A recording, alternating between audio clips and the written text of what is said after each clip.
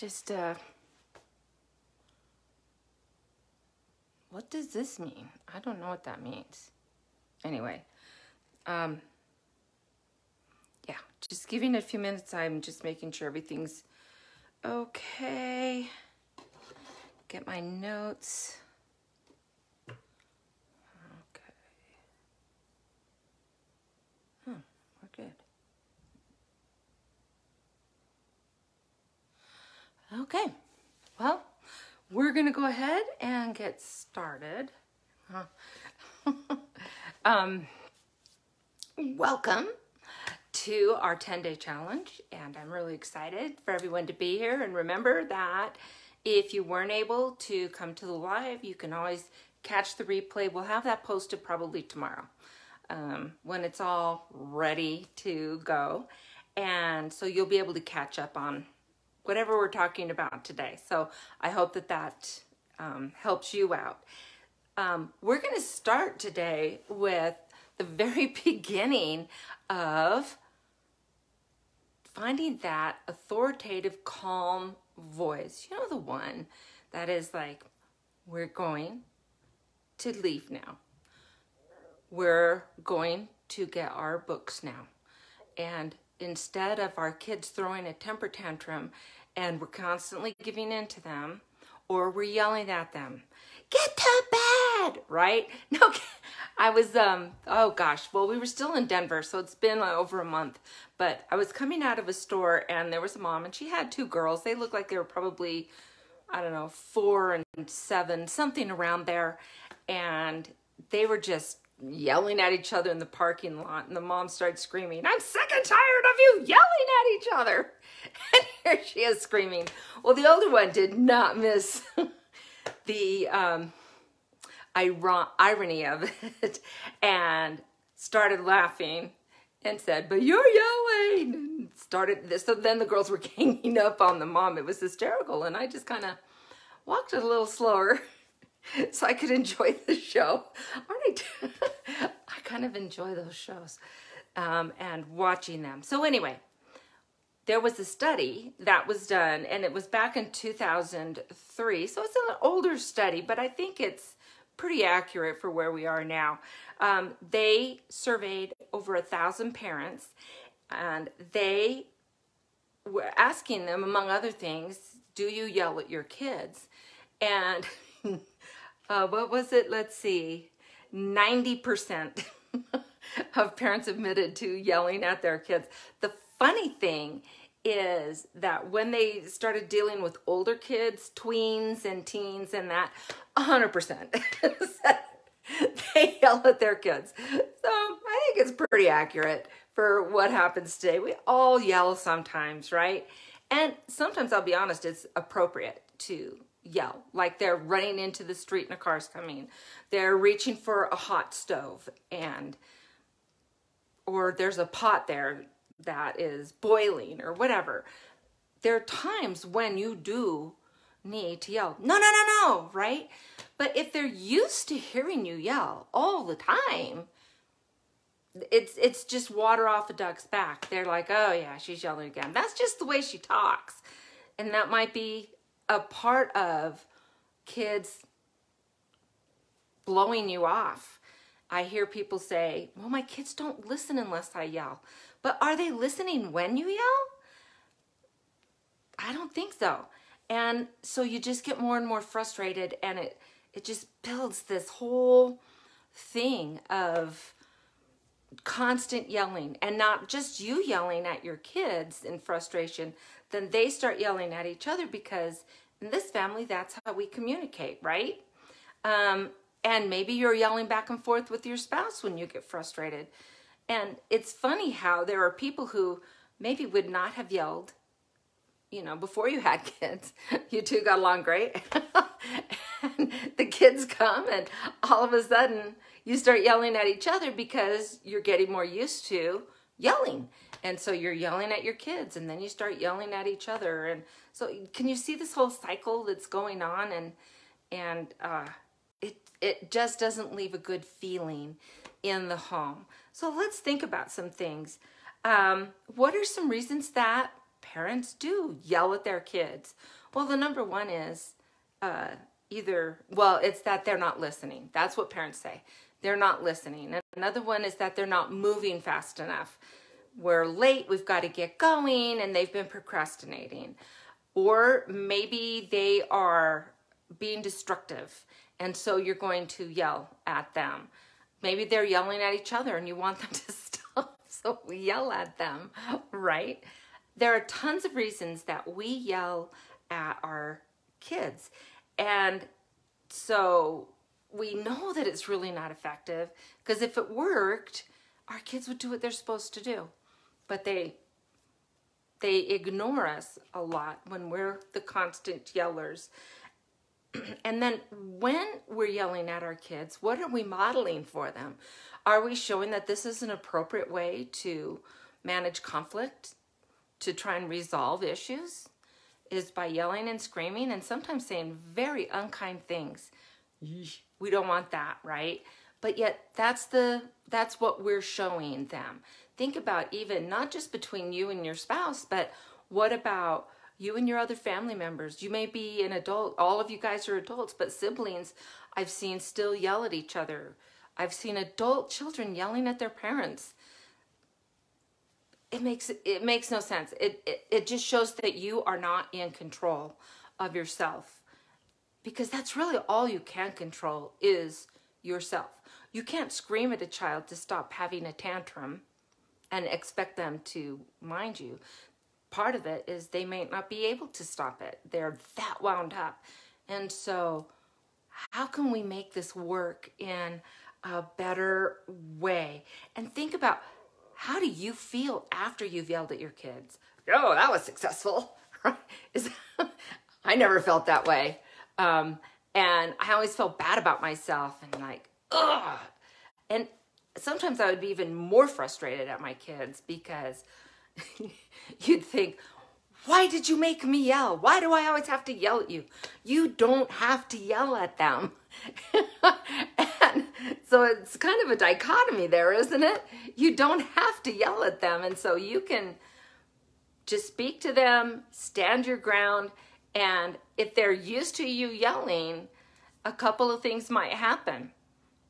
They might disobey because you're not yelling, you don't mean it. For an example, when I was really little, like 3, I hadn't started kindergarten yet, so 3 or 4, and my Grams was visiting, my mom's mom was visiting from Oregon. We lived in Berkeley at the time, or Oakland, in that area. And we went to the grocery store. Now back then, it was a whole different world, right?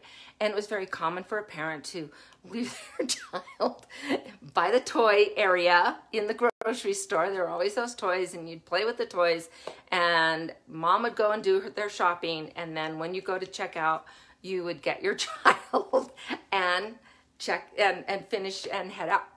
Well, my mom did that with us, and it was, like I said, it was very common back then. That was a very common thing to happen. And my mom was checking out, and the checkout stand was just right across from where the toys, were. And she said, they called me Debbie when I was little. It was, Debbie, it's time to go. And I just ignored her and played, you know. And she called me like 3 or 4 times, and I just ignored her. And my Grams came to me and said, Debbie, your mother's calling you. You need to go. And I looked at my Grams and I said, oh, that's not her angry voice yet. I had learned that there was a certain voice, a certain tone, and I'm sure my mom wasn't using it in front of her mom, wanting to sound like she was nice or whatever, but I have been trained even by that age that unless mom's using this certain tone, I still had time. I could ignore her. So what are we teaching our kids then? If we say something once, we mean it. We don't yell it. You might want to, well, and we'll talk about this later, but you know, you're going to want to maybe give them some notice or whatever. We'll get into that later, but there are things that you can do that you don't say it 4 times, and you don't say it in a loud voice. You say it calmly. This is what we're doing. And then you follow through with it, though, right then and there. Let's see. Oh, so there's 3 types of yelling then that we really consider. One is just raising your voice, like, dinner! Correct. Time to come in! And the kids are out running around, you know. Bring down an extra towel. I need an extra towel. So you're just raising your voice so that you can be heard, but you're not angry yelling, right? The next one is anger-based. We know what that looks like. And then there's one that's danger-based, though. And that's when we're talking about the running into the street, reaching for a hot stove. You see your child talking to a stranger at the park, and that's like, oh, no, no, no. So there are those kinds of yelling. And then you hear, and I've had families where that's just part of their culture. Their culture is big voices, big personalities, big everything. And that's fine. But there's a difference between, again, raising your voice, laughing and yelling, you know, and then when you're serious and you want them to listen to, it's kind of interesting when you bring it down. Now that's something different. And wait, she's not yelling. Maybe I better listen. And in fact, it's funny that a few years ago when I was teaching in kindergarten, and I would get quieter when I wanted my kids to really pay attention. And they were sitting at circle time, and they were all just kind of coming in. We hadn't really started yet. They were putting away their things, coming and sitting. And so I started doing the, if you can hear me, touch your nose, you know. And then you see the other kids start doing it. And then before long, everybody's in. Well, they came in and they were sitting down, but they were still not quite settled. And I said, it's really important that we get started now, or else we're going to be late for our lunch, and we don't want to do that. And one of the little girls said, guys, she's quiet. That means she's really, really mad. The more quiet I got, I guess, the more serious. And they were all from cultures that had big voices, big personalities, and there was a lot of yelling that went on, and that was their culture. But sometimes, not sometimes, very often, they were also being yelled at for everything. Whether it's come to dinner, whether it's time to go to bed, whether it's getting your, seatbelt, whatever, everything was yelling.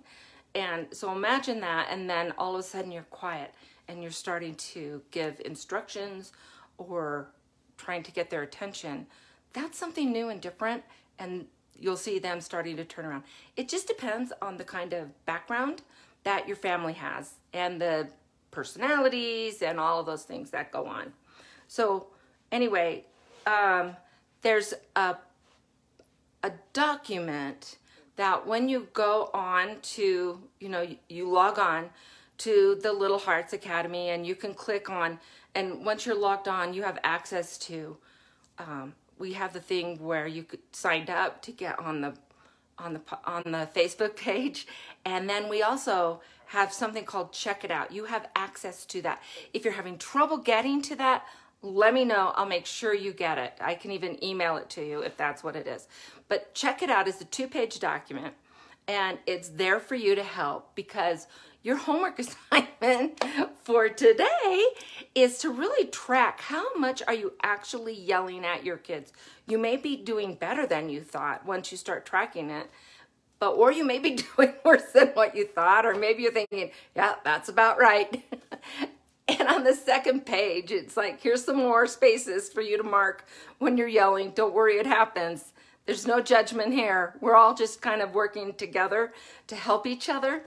And so we're going to just check. It's all set up so that all you have to do is you write the day that you're starting. That's at the top.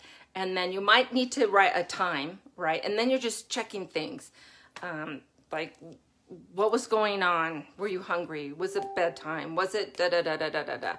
And then you can keep track of not only how often are you yelling, but what are you yelling about the most? Is there a common theme? And then we can start really looking at what you need to do based on the data that you're getting from tracking yourself. And so until you've got really an honest and a clear picture of what's going on, it's hard to say, well, let's try this, let's try that, because it really does help you to focus on, okay, it's right when I get home from work, I'm tired, I'm trying to get dinner done, and I'm yelling a lot. Or you might say, oh man, the mornings are horrible. The afternoons are a lot better, but the mornings are horrible. Okay, so now we can look at, well, what were you yelling them about? What needs to change? What can we do to help you so that you know what to do when you want to be successful in the morning? So you want to go ahead and get that and download it and then start working on it tomorrow. And like I said, just you can either message me, you can I'm having a brain fart. You can email me, and so it's just djstutz@littleheartsamericausa.com. And so I'll put that in the comments below if you want to just email me.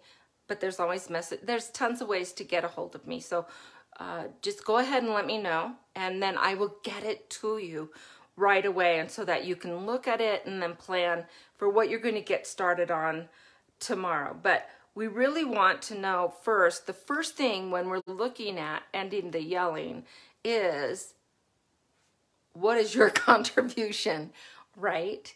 What are your triggers? What are the things that just, I've had it, I'm done, and then you start yelling.